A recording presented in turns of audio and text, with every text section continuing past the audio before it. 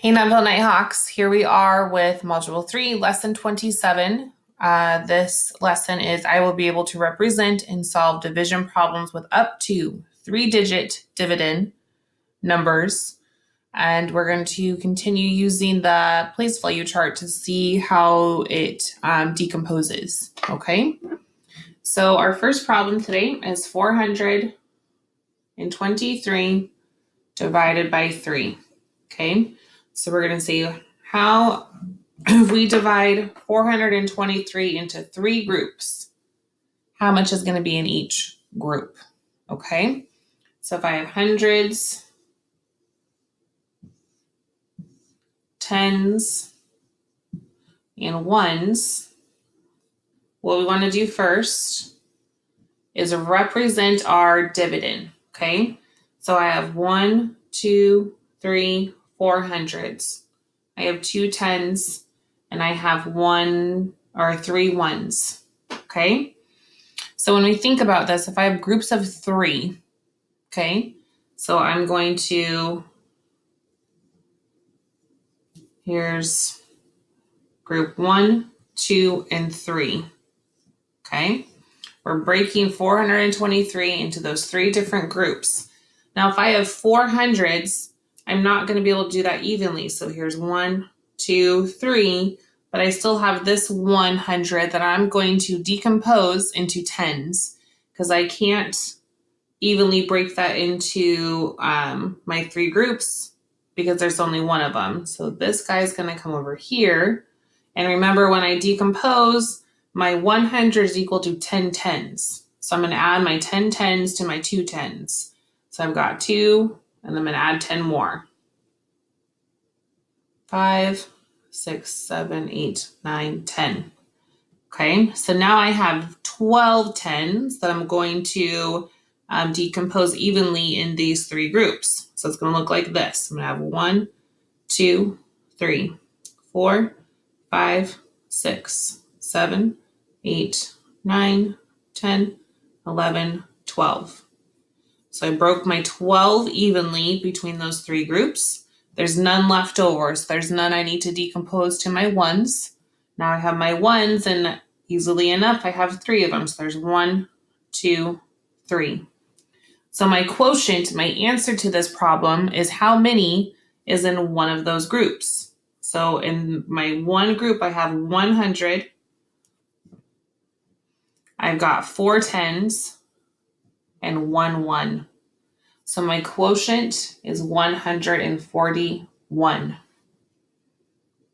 Okay, so this is another strategy that you can use for dividing if you aren't really liking the area model, if you're not really liking the standard algorithm.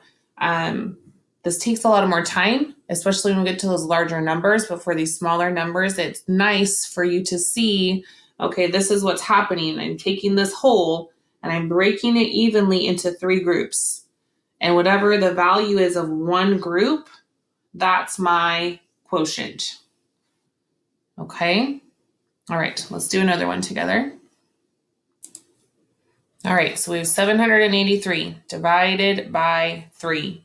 And over here on the side for this one, I'm going to kind of walk us through at the same time with the standard algorithm, okay? So if I have 783, I first need to represent that here. So I need 1, 2, 3, 4, 5, 6, 7. I have 8 tens. 1, 2, 3, 4, 5, 6, 7, 8. 3 ones. 1, 2, 3. I'm breaking this into 3 groups. So here's 1, 2, and 3.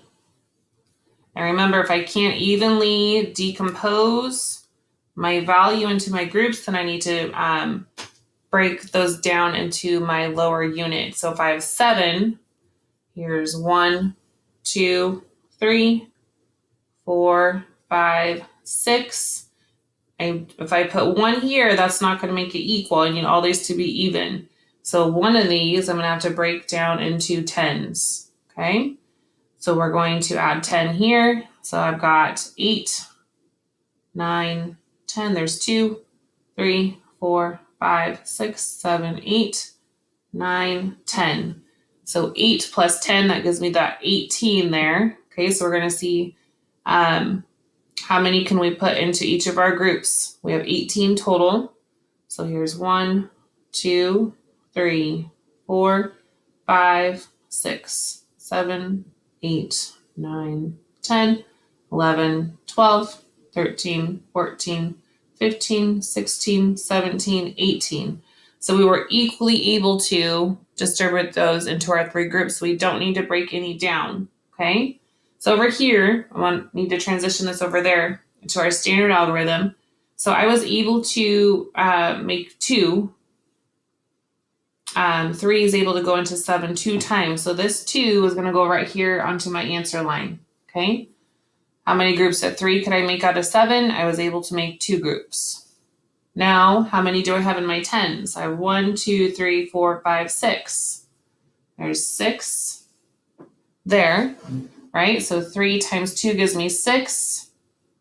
7 minus 6 left me with 1. That's that 1 that I had to decompose into my 10s, right? When I brought down my 8, that left me with 18. I had 18 here that I had to break into the 3 groups. And how many groups were we, or how many did we have in each group? We had 6. So 3 times 6 gave us that 18. And now I bring down my 3, and that's my 3 1s I have left. So my 3 1s I'm able to distribute evenly. So 1, 2, 3. How many groups of 3 can I make out of 3? 1. So I have 261. So there's 2, 6, and 1, which is my quotient of 261.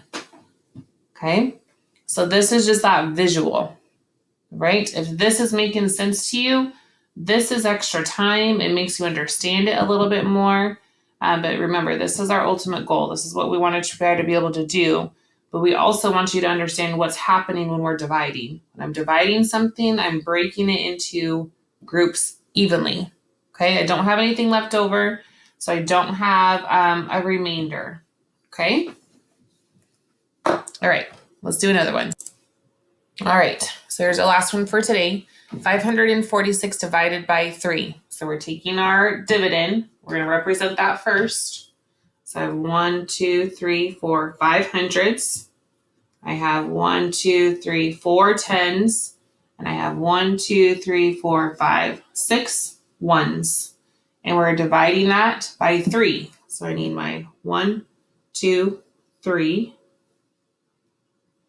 That we're dividing that into as equally as possible, okay? So if I have 5, can I divide that equally between 3 groups? I have 1, 2, 3, 4, 5. Well, that's not going to work, right? Because then I would have one group with only 1 in it, and it needs to be all the same. So we're going to have to take 2 of those and decompose those into 10s. So each of those are worth 10. So I've got, let me get my smaller marker to make smaller dots, okay? So I've got 1, 2, 3, 4, 5, 6, 7, 8, 9, 10.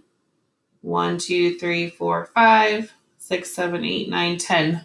You see that? Oh, that's so small. Okay, so we've got 10, 24. So we have 24 in here right now that we're going to divide equally between 3 groups as best we can.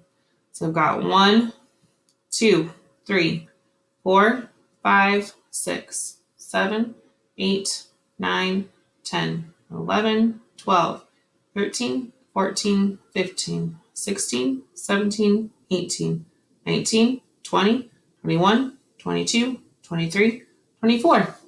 We were able to equally distribute that. So we have 100, we've got 8 tens, and now I still have to break apart my 1s that I have 6 of. So 1, 2, 3, 4, 5, 6.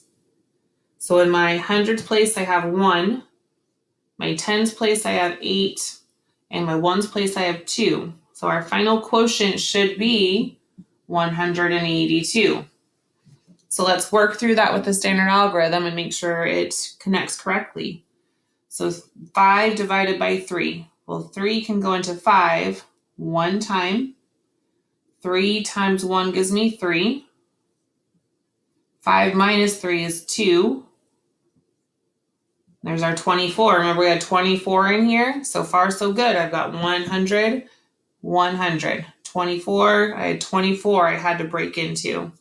So 3 can go into 24 8 times. 3 times 8, 24. And then we have to bring down our 6. And we had 6 here that we had to divide into 3 groups. So 6 divided by 3 is 2. 3 times 2 is 6. 182, 182.